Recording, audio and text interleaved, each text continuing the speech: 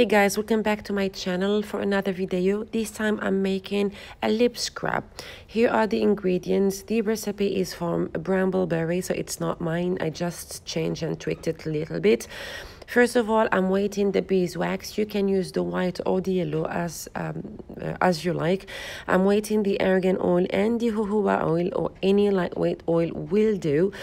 Then I'm adding the shea butter. You can use avocado butter, coffee butter, or mango butter if you want. And I've added the vitamin E oil, and that is optional. I'm using a caramel flavor oil from Brambleberry in this project.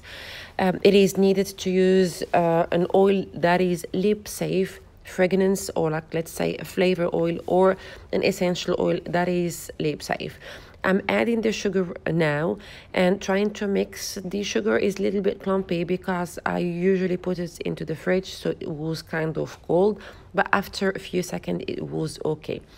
Then I'll be pouring the mixture into small pots, and they solidify quite quickly. It takes only a few minutes, 4 or 5 minutes, and they get hard, or they solidify.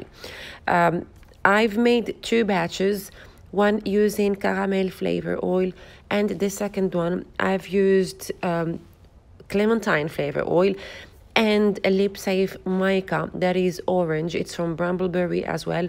Of course you can color it, but just please make sure that you're using a lip safe mica and a lip safe flavor oil.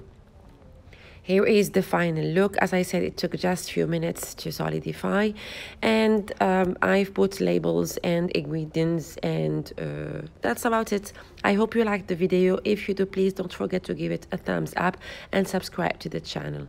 Thank you so very much for watching. See you very soon. Bye bye.